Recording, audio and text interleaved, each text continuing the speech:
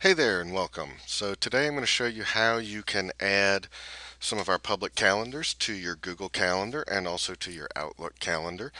The process is split down. Outlook, there's a desktop app and a mobile app, so I'm going to show you how to add both of those today.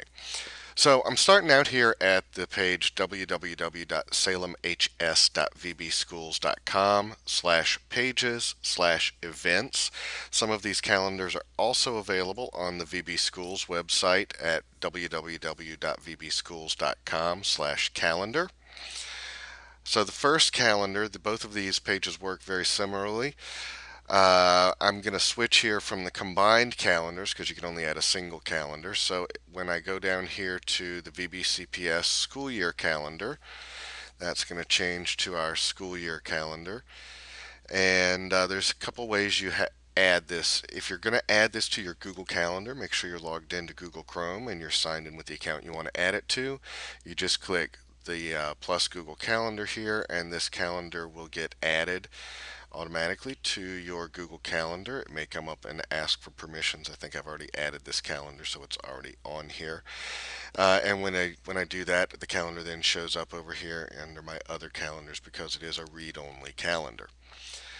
To add it to the Office 365 Outlook web app, very similar. What we're going to do here in this case, however, is we're going to grab from right down here where it says subscribe to this link. Don't click on it, but right click, and we're going to copy the link address. It might be off the bottom of your screen down there, but copy the link address. And then we're going to go here into our calendar, and we're going to click on add calendar from internet, and I'll paste the URL in. And I'm also going to add the calendar name. This is VBCPS calendar, and click save. It's going to take it just a minute, and here it is. It shows up over here on your left nav bar again under other calendars because we have read-only access to that. And there we go. There's the events starting to pop in and populate on that calendar. The other place that you can add this, if you're using the Outlook desktop app for your calendars, you can go to your calendars, and I'm going to go here to open a calendar, and I'm going to open it from the internet. This one's a little simpler. You just have to paste the URL and click OK. Select yes.